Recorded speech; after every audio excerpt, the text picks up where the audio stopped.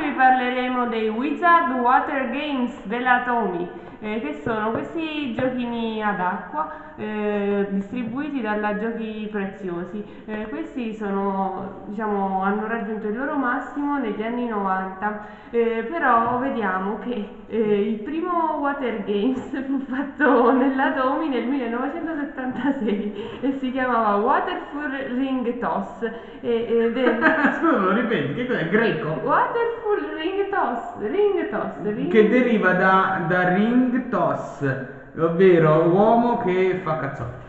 E praticamente dovevi mettere degli anelli su dei supporti su dei toss. e insomma premendo il pulsante l'acqua si muoveva e questi anelli andavano. Poi la TOMY ne fece altri, questi li lanciò negli anni 90. Quello che ho io è questo qua del pescatore, l'abbiamo comprato quando io stavo in vacanza, meno male questo mia mamma non l'ha buttato, ha tenuto anche la scatola così che vi possiamo vedere quali erano. Io avevo questo, il 9. C'erano dei giochi, quindi diciamo mini, erano mini, che sono il 13, che sono il rispondere è ancora più difficile.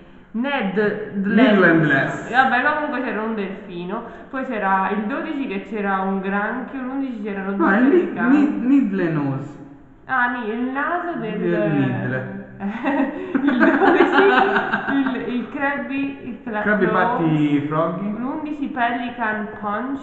Poi che c'era il 10 che era l'ippopotamo e l'ippopotamo spit. Infatti sono fun water games. E poi c'erano i Wizard water games, quelli che ho io, e c'era il 4, dove sta il 4? Qua. Che era quello della stella, che c'era una stella, dovevi mettere le palline, e 5, e quello era molto difficile, quello del rodeo, che dovevi far salire il fantino sul cavallo, non era molto divertente secondo me. Tip and tilt 6, non lo so, quasi una sorta di fungo, un binario, non lo so, dovevi far passare le palline. 7, questo c'è una sorta di pesce palla, l'8, questo che ho io, e 9 che è quello che avevo io, che com'era? C'era una rana e tu dovevi mandare le palline con la rana dovevi mandare le palline sulla foglia, sulla nebbia. Poi c'erano anche i double player water games, che quindi erano il football, basketball e io ho giocato al basketball e poi si giocava in due, c'erano doppi pulsanti.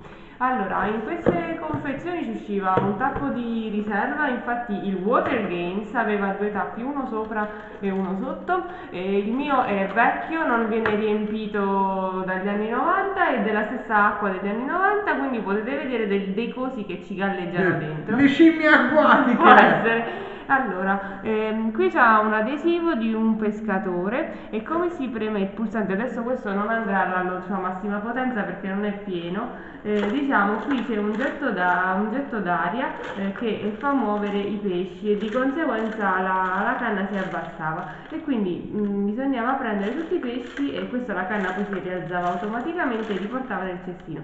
Vi dirò che i più facili da prendere erano i granchi, poi per secondo andavano questi pesci blu, oppure le seppie gialle, ma quelli più difficili erano questi verdi perché comunque avevano una coda molto piccola e quindi era difficile, però comunque ci passavo. Come si è messo? Vedi, ci ho passato dei bei pomeriggi. Speriamo. Lo devi prendere, adesso non si alza perché non c'è l'acqua. Sì.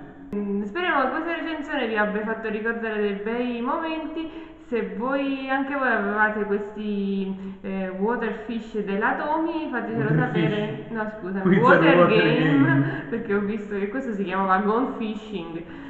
Fatecelo sapere, diteci quali avevate e alla prossima, ciao.